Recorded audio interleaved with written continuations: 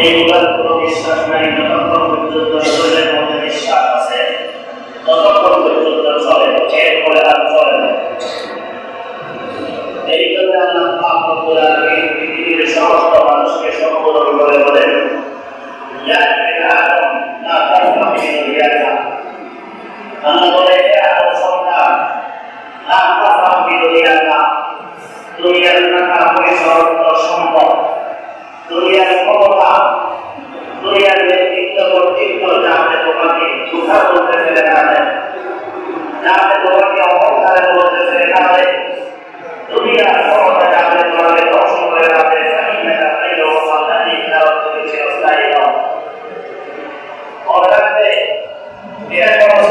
অল্প সময়ের জন্য অল্প সময়ের ক্ষমতা, অল্প সম্পদ যাতে তোমাকে ধোঁকা বলতে এই দুনিয়ার আপনার সাপোর্টিং যত বেশি হোক না কেন সব কিছু ক্ষণস্থায়ী।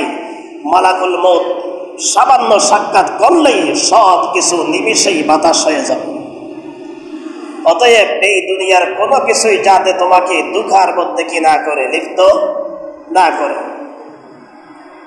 দুনিয়ার সুখ সুখ নয়, দুনিয়ার আনন্দ তেমন আনন্দ নয়, দুনিয়ার শান্তি তেমন কি নয়, শান্তি নয়। এই জন্য দুনিয়া কাকে বলে? মা হিয়া দুনিয়া ওয়া মা হাকিকাতুহা। দুনিয়া কাকে বলে? দুনিয়ার ডেফিনিশন এবং সংজ্ঞা কি? ও দুনিয়া বলা হয় আল হলম, এটা স্বপ্নের মতো। কিসের মতো? স্বপ্নের মতো।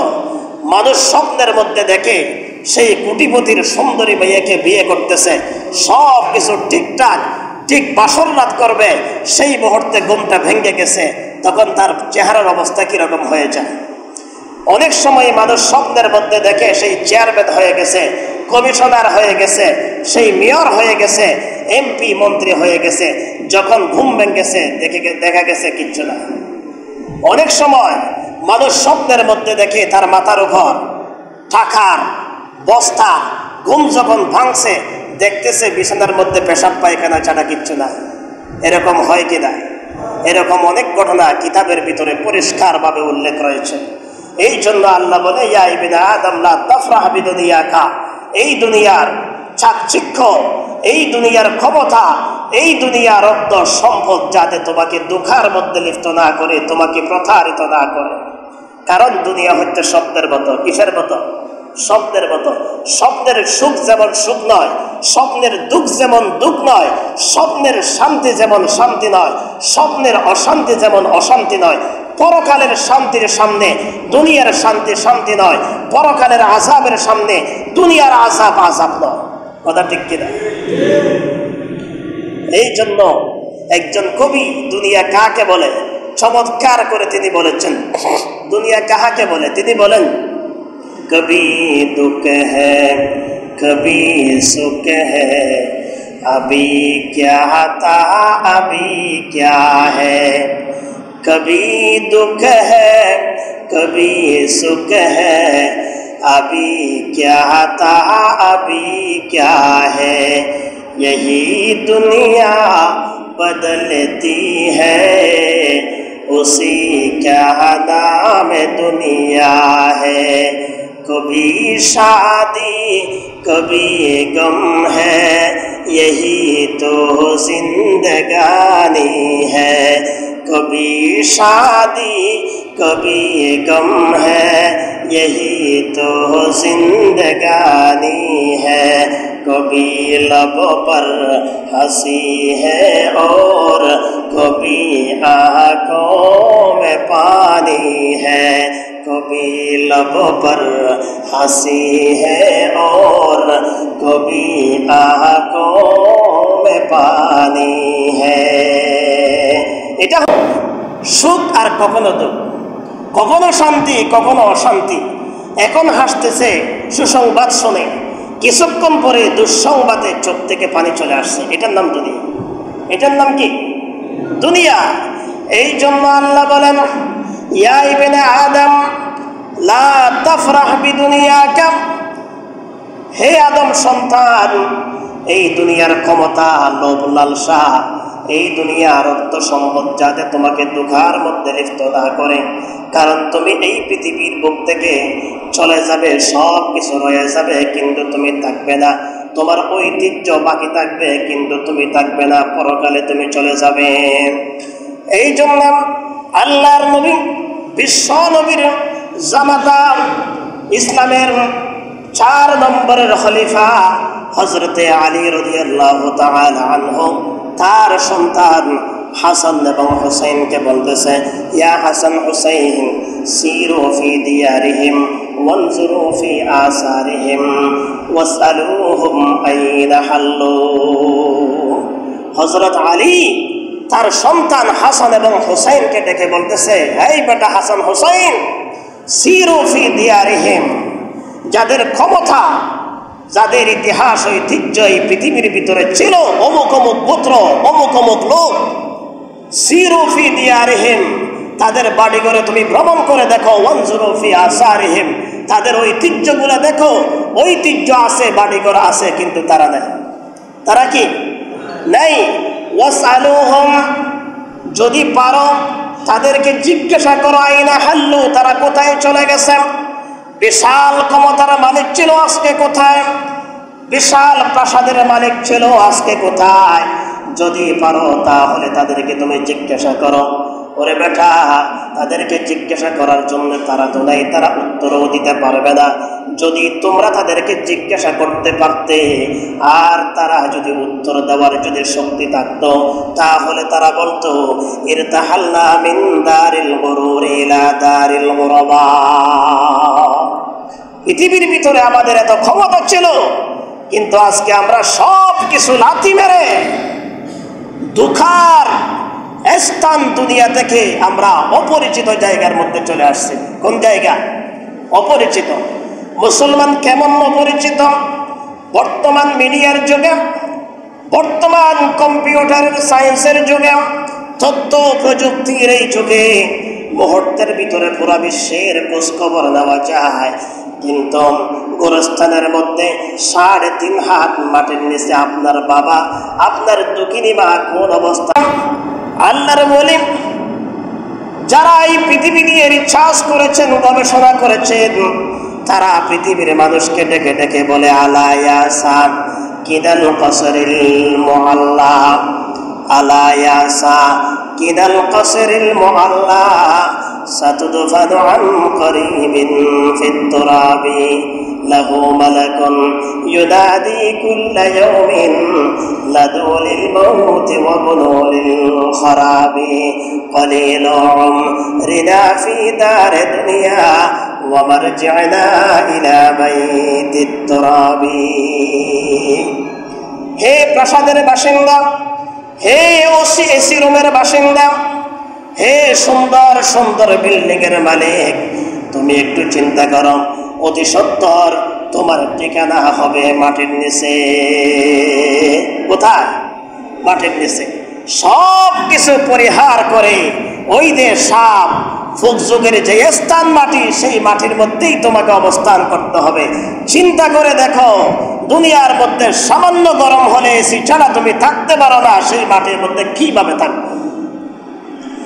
এই জন্য মুসলমান চিন্তা করতে হবে, পবিত্র রমজানুল মুবারক মাস আমাদের থেকে চলে গেল, আমরা কি করতে পারলাম?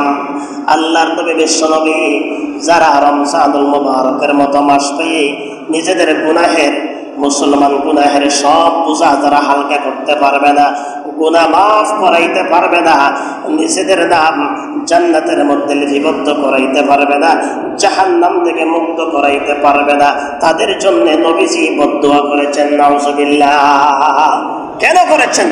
মুহাদ্দিসিনে কেরাম পরিষ্কার করেছেন, কারণ যেই ব্যক্তি রমজানের মতো মাস পেয়ে, রহমত, মাগফিরাত, নাজাতের মাস পেয়ে, যেই ব্যক্তি এরকম মাস, যেই মাসের মধ্যে জাহান্নামের সব দরজা বন্ধ করে দেওয়া হয়, জান্নাতের সব দরজা উন্মুক্ত করে দেওয়া হয়, রহমত আসমানের সব দরজা উন্মুক্ত করা হয়, মারাদাতুশ শায়াতিন খবিস জিন্নাত এবং শয়তানদেরকে বন্দী করে রাখা হয়।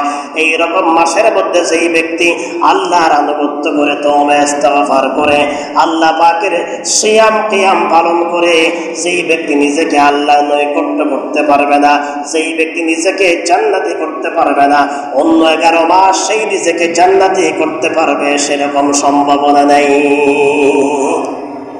এই জন্য আল্লাহ নবী কি করেছেন, রমজানের মতো মাস পেয়ে যারা নিজেদেরকে গুনাহ মুক্ত করাইতে পারবে না তাদের জন্য আল্লাহ নবী কি করেছেন, বদদোয়া করেছেন।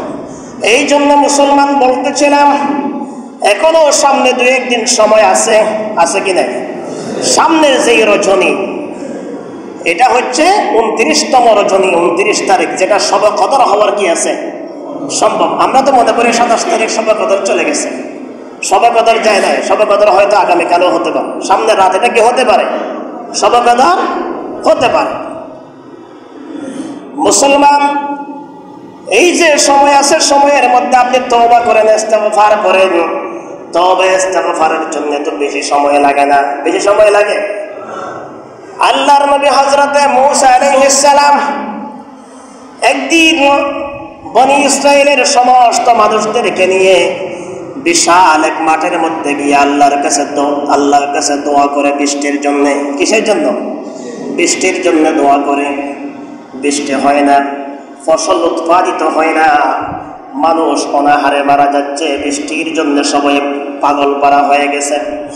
আল্লাহর নবী মূসা আলাইহিস সালাম সমস্ত মানুষদেরকে নিয়ে বৃষ্টির জন্য হাওমাও করে কান্নাকাটি করে দোয়া করেন। আল্লাহর পক্ষ থেকে বলা হলো, হে মূসা, তুমি যেই মানুষগুলাকে নিয়ে দোয়া করতেছ, সেই মানুষগুলার ভিতরে আমার একজন এত বড় নাফরমান বান্দা আছে, যেই ব্যক্তি দীর্ঘ 40টা বছর একবার আমি আল্লাহর নাম মুখে উচ্চারণ করে নাই, আমার সব নিয়ামত ভোগ করেছে, দীর্ঘ 40টা বছর আমি আল্লাহর কি করেছে, নাফরমানি করেছে। অতএব ওই রকম নাফরমান যতক্ষণ থাকবে মজলিসে, কারো দোয়া কবুল হবে না, কারো দোয়া কি হবে না। তখন হযরত মূসা আলাইহিস সালাম সমস্ত মানুষের সামনে ঘোষণা করলেন, এখানে এমন কোন ব্যক্তি আছো যে 40টা বছর আল্লাহর নাফরমানি করেছো, একবারও আল্লাহর কথা শোনো নাই। অতএব তোমার কারণে আমাদের সকলের দোয়া বন্ধ হয়ে গেছে, দোয়া কবুল হচ্ছে না, তুমি উঠে যাও। ওই ব্যক্তি বুঝতে পেরেছে এখন সামনে হয়তো অবস্থা খারাপ হবে, আল্লাহর নবী মূসা হয়তো ওহীর মাধ্যমে জানতে পারবে, আমাকে উঠেই দিবে, তখন তো মান সম্মান সব নষ্ট হয়ে যাবে। তখন ওই নাফরমান ব্যক্তি যেই লাগাতার 40টা বছর আল্লাহর নাফরমানি করেছিল, সেই ওই মজলিসের মধ্যে বসে 2 হাত তোলে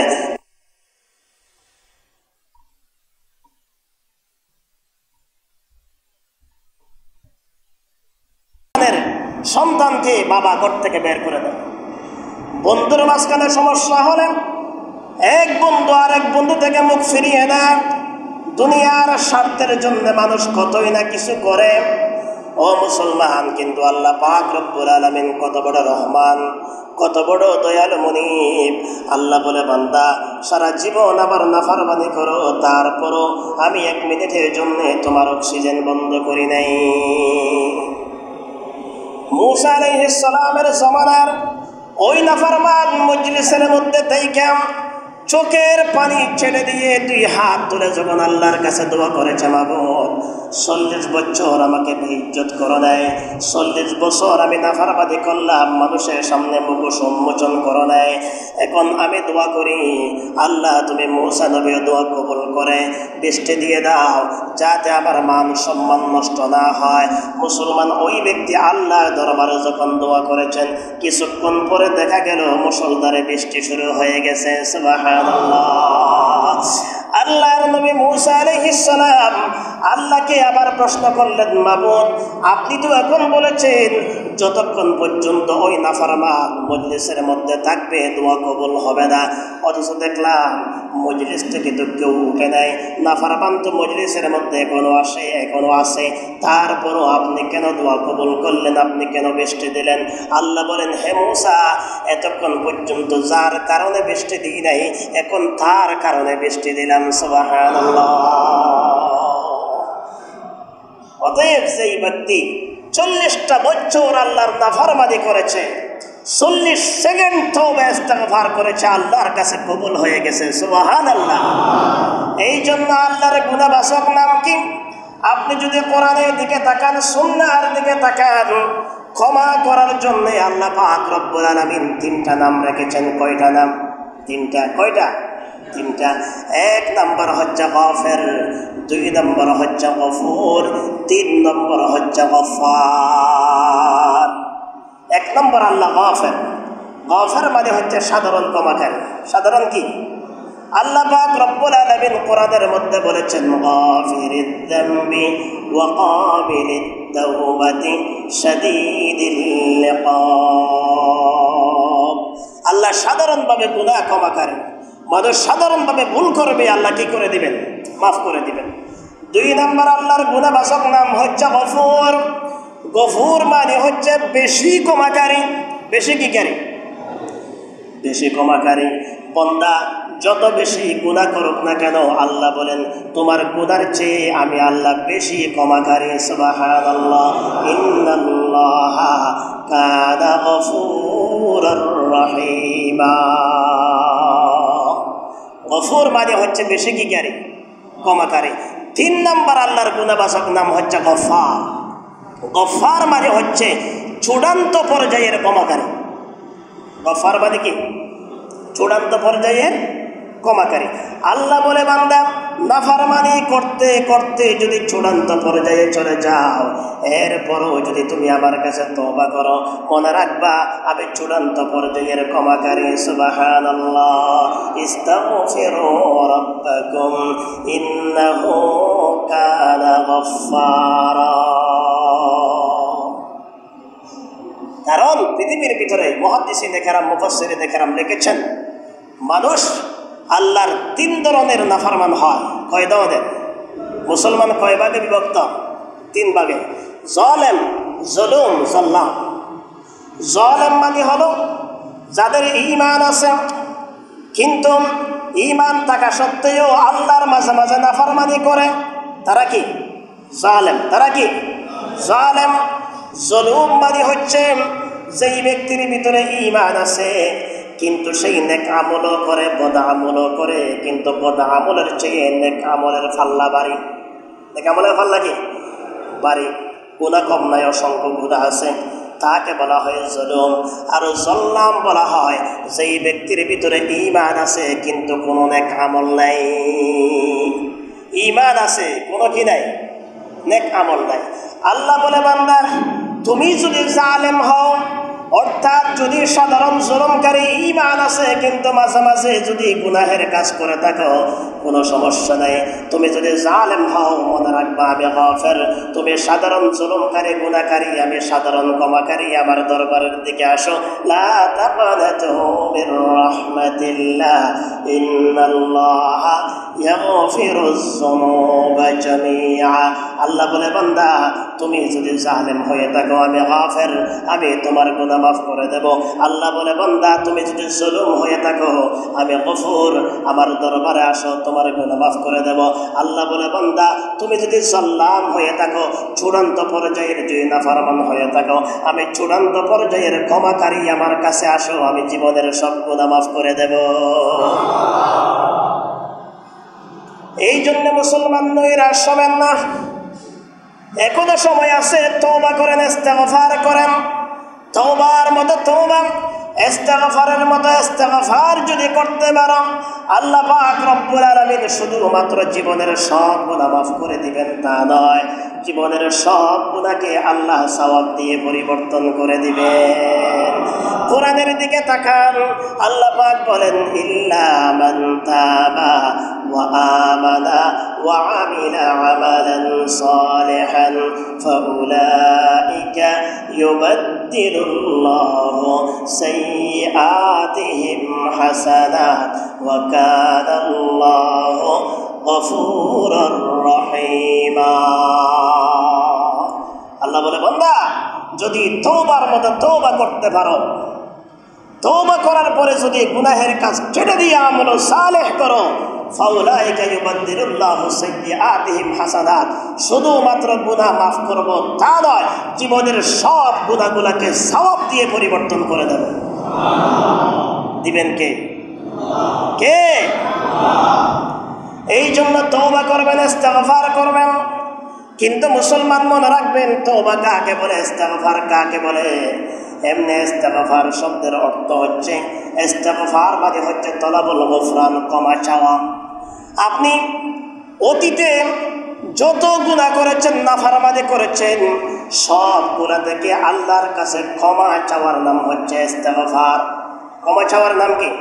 ইস্তেগফার। এবং তওবা হচ্ছে আল্লাহর দিকে ফিরে যাওয়া, আল্লাহর দিকে রুজু হওয়া। তার মানে ভবিষ্যতে আর কোনো গুনাহের কাজ করবেন না, এটার নাম হচ্ছে তওবা। যত গুনাহ করেছেন সব গুনাহের জন্য ক্ষমা চাওয়া, এটার নাম হচ্ছে ইস্তেগফার। এর নাম কি? ইস্তেগফার। এই তওবা এবং ইস্তেগফার যথাযথ হওয়ার জন্যে, নসুহা এবং সঠিক হওয়ার জন্য শর্ত আছে। কি আছে? তওবা মানে কি? তওবা কি? তওবা খালিস তওবা, তওবা নসুহা। আল্লাহ তওবা করার জন্য বলেছেন কিরকম তওবা? আল্লাহ পাক বলেন, ইয়া আইয়ুহাল্লাযীনা আমানু তুবু ইলাল্লাহি তাওবাতান নাসুহা। আল্লাহ বলেন, হে ঈমানদারেরা, তোমরা আল্লাহর কাছে তওবা করো, তওবা নসুহা, এই তওবাতান খালিসা, নিকুত তওবা, নির্ভেজাল তওবা, পিওর তওবা। কি তওবা? পিওর তওবা। নির্ভেজাল তওবা যদি করতে পারেন কি হবে? আসা রাব্বুকুম আইয়ুকাফিরা আনকুম সাইয়্যাতিকুম ওয়া ইউদখিলাকুম জান্নাতিন তাজরি মিন তাহতিহাল আনহার। নিখুঁত এবং নির্ভেজাল তওবা যদি করতে পারো, আল্লাহ বলে, বান্দা জীবনের সব গুনাহ মাফ করে দেব। 2 নাম্বার, পরকালে তোমার জন্য জান্নাতের ফয়সালা করে দেব। তওবা করতে হবে খালিস তওবা। কি তওবা? খালিস তওবা কাকে বলে? খালিস তওবা হওয়ার জন্য আপনি যেই নাফরমানি করেছেন, আগে দেখতে হবে সেটা কোন প্রকারের নাফরমানি। এটা কি আল্লাহর নাফরমানি নাকি সাথে বান্দার নাফরমানি? কিছু আছে হুকুকুল্লাহ, আল্লাহর হক, আবার কিছু আছে হুকুকুল ইবাদ, তার হক, বান্দার হক। আপনি যদি আল্লাহর হক নষ্ট করেন, নামাজ পড়া, এটা কার হক? আল্লাহর হক। রোজা রাখা, হজ করা, যাকাত দেওয়া, এগুলা কার হক? আল্লাহর হক। আপনি যদি আল্লাহর হক নষ্ট করেন, তাহলে সেই হক যে নষ্ট করেছেন, আল্লাহর নাফরমানি করেছেন, সেই নাফরমানি থেকে মুক্ত হওয়ার জন্য 3টা শর্ত। কয়টা? 3টা। 1 নাম্বার, আইয়ুকলিআ আনিল মাসিয়া, যেই গুনাহ থেকে তওবা করবেন, গুনাহটা পরিহার করতে হবে। গুনাহ কি করতে হবে? পরিহার করতে হবে। এইদিকে আপনি গুনাহ করতেছেন, এইদিকে তওবা করতেছেন, কাজ হবে? এদিকে সুদ খাচ্ছেন, ঘুষ খাচ্ছেন, আপনার অন্তরে আছে যত সুদ পাবেন সব উসুল করবেন, আবার এদিকে সুদ থেকে আপনি কি করতেছেন? তওবা করতেছেন। এরকম আছে কি না? সাবাহা বারকাফ তওবা বারলব, সাবাহা বারকাফ তওবা বারলব, দিল পুরা জৌকে গোদা মাসিয়াতারা খান্দামি আয়াত জে ইস্তিগফার মা। সাবাহা বারকাফ, হাতের মধ্যে তসবিহ, হাতের মধ্যে কি? তসবিহ, সুবহানাল্লাহ, আলহামদুলিল্লাহ, লা ইলাহা ইল্লাল্লাহ, আছে কি না? তওবা বারলাম, মুখের মধ্যে তওবা, দিলপুরজ্জে গুনাহ, অন্তরের মধ্যে গুনাহ করার কামনা বাসনা সব কিছু আছে, তার তওবা যদি এরকম হয়, মাসিয়াতরা খন্দামি আয়াত দে ইস্তিগফার বা, তখন তার তওবা ইস্তিগফার দেখে গুনাহ হাসে। গুনাহ কি করে? হাসে। সুদের গুনাহ থেকে যখন তওবা করে তখন সুদ বলে, মিয়া আমাকে নিয়ে ফাইজলামি করতেছো না? গুনাহ হাসে। গুনাহ কি করে? হাসে।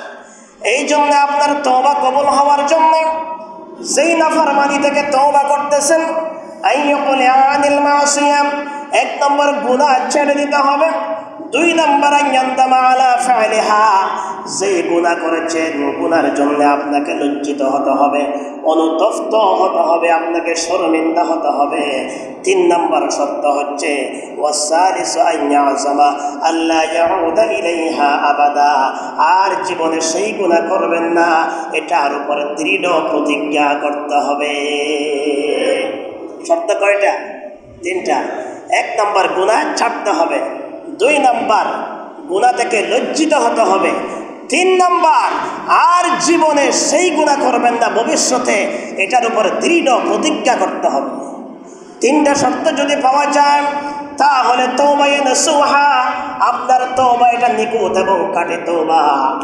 আর যদি সেখান থেকে একটা যদি পাওয়া না যায়, লাম তাসিহা তওবাতুহু, আপনার তওবা বিশুদ্ধ হবে না। আর যেই নাফরমানি করেছেন এটার সাথে যদি সম্পর্ক কোনো বান্দার সাথে হয়, হক নষ্ট করেছেন বান্দা, হক নষ্ট করেছেন কার? বান্দা। কাউকে গালি দিয়ে কষ্ট দিলেন, কারো টাকা পয়সা আত্মসাৎ করলেন, মুসলমান কাউকে প্রহার করে কষ্ট দিলেন, কারো মান সম্মান নিয়ে চিনিমিনি খেললেন।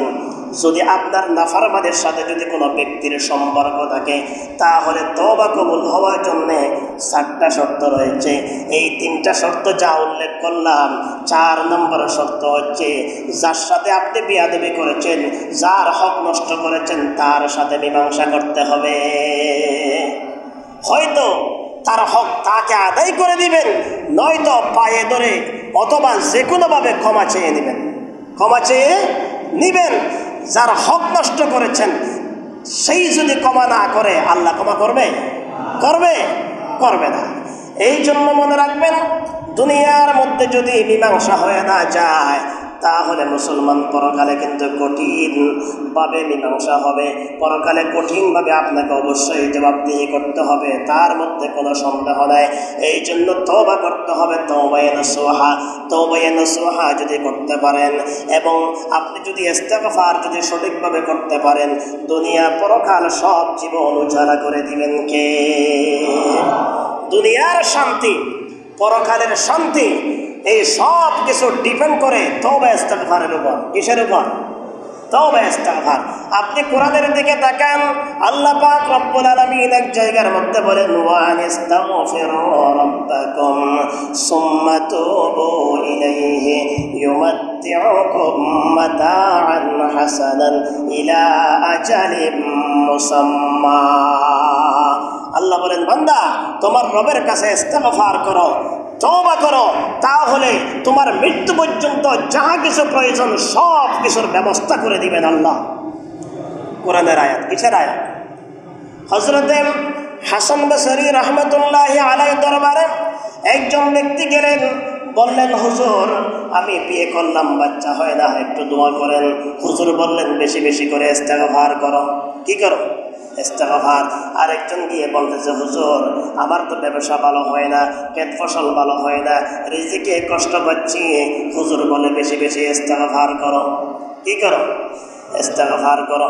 এইভাবে অসংখ্য মানুষ অসংখ্য সমস্যা নিয়ে গেল, হুজুর সবাইকে বললেন ইস্তিগফার করো। এরপরে যারা মজলিসের মধ্যে ছিলেন, শিষ্য ছিলেন, তারা জিজ্ঞাসা করলেন, হুজুর আপনি প্রত্যেকে দেখলাম এক একটা রোগ, কিন্তু মেডিসিন দিলেন একটা। রোগ ভিন্ন রকম, মেডিসিন কয়টা?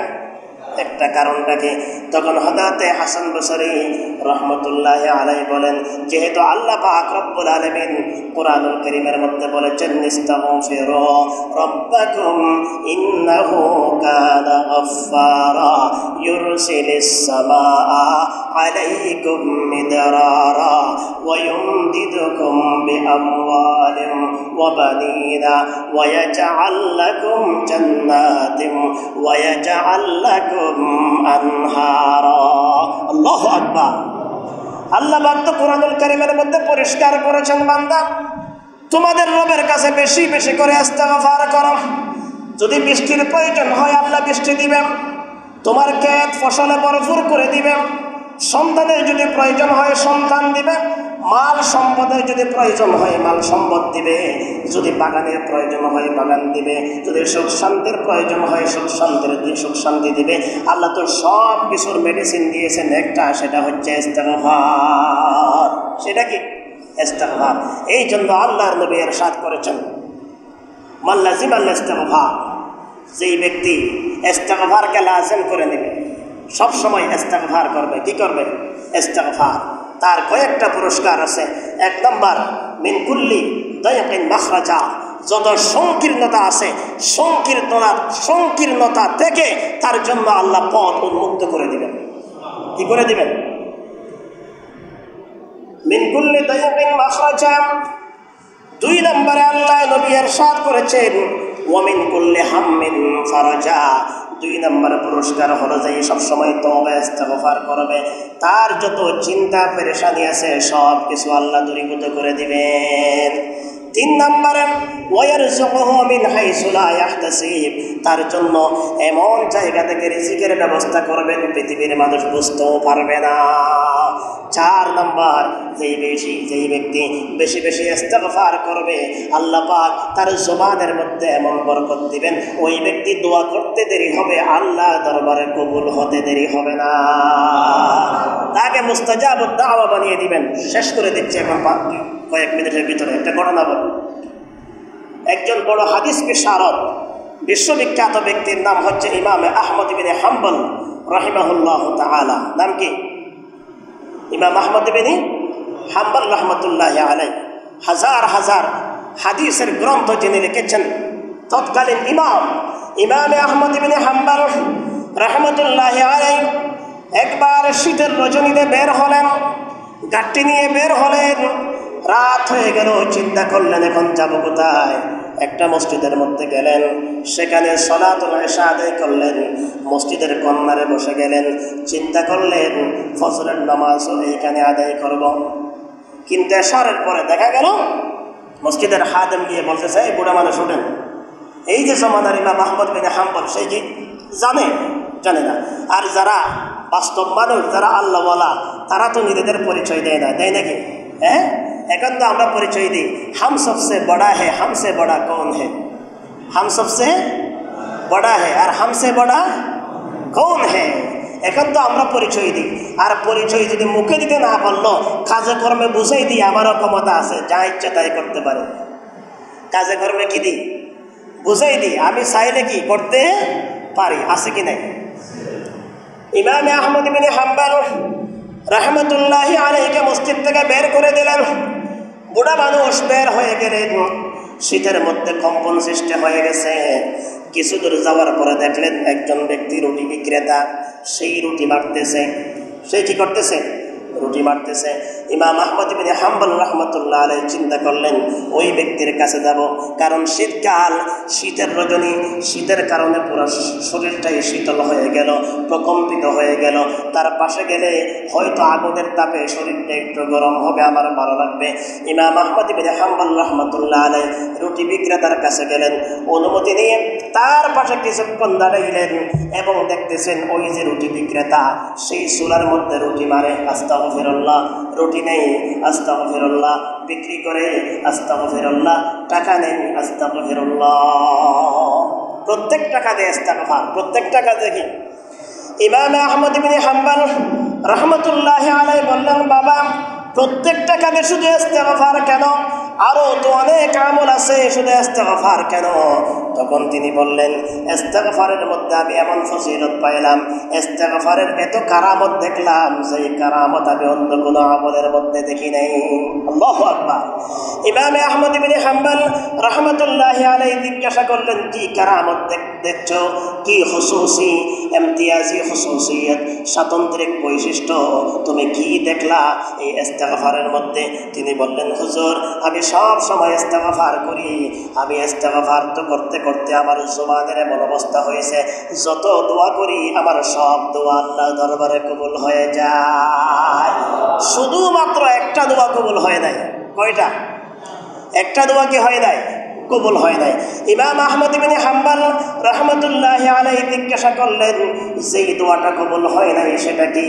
তখন রুটি বিক্রেতা বলল, হুজুর, আমি আল্লাহর কাছে দোয়া করেছি, বর্তমান জমানার সবচেয়ে বড় ইমাম, বর্তমান জমানার সবচেয়ে বড় ওলি ইমাম আহমদ ইবনে হাম্বল রাহমাতুল্লাহি আলাইহি, আমি আল্লাহর কাছে দোয়া করেছি, আল্লাহ আমার মৃত্যুর আগে যাতে ইমাম আহমদ ইবনে হাম্বলের সাথে আমার সাক্ষাৎ হয়ে যায়।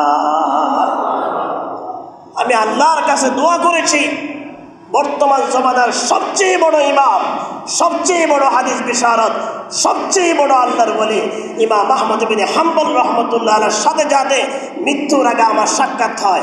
এখনো পর্যন্ত আমার সাথে ওনার সাথে সাক্ষাৎ হয় নাই, এই দোয়াটা ছাড়া বাকি সব দোয়া কবুল। ইমাম আহমদ ইবনে হাম্বল রহমতুল্লাহি আলাইহি তাকে জড়িয়ে ধরে বলল, বাবা, তোমার সেই দোয়াটাও কবুল হয়ে গেছে, বাহিরে তো আমার কোনো কাজ নাই, কেন ঘর থেকে বের হলাম আমি জানি না, এই জায়গার মধ্যে কেন আসলাম তাও তো জানি না, আমি হলাম বর্তমান জমানার ইমাম আহমদ ইবনে হাম্বল, মনে হয় তুমি যে দোয়া করেছো তোমার দোয়াটা কবুল হয়ে গেছে। আহমদ ইবনে হাম্বলের কাছে তোমাকে যেতে হয় নাই, আল্লাহ পাক তোমার ইস্তেগফারের কারণে আহমদ ইবনে হাম্বলকে তোমার দরবারে নিয়ে আসছে। অতএব ইস্তেগফার করেন, তওবা করেন। তওবা এবং ইস্তেগফারের মতো তওবা ইস্তেগফার যদি করতে পারেন, দুনিয়ার সব গুনাহ যাহা করেছেন সব কিছু সওয়াব দিয়ে পরিবর্তন করে দিবেন কে? আল্লাহ সকলকে বুঝার আমল করার তৌফিক নসিব করুন, আমিন। ওয়া মা আলাইনা ইল্লাল বালাগুল মুবিন। সুন্নাত পড়ে নিয়ে এরপরে গুরুত্বপূর্ণ কিছু এলান আছে।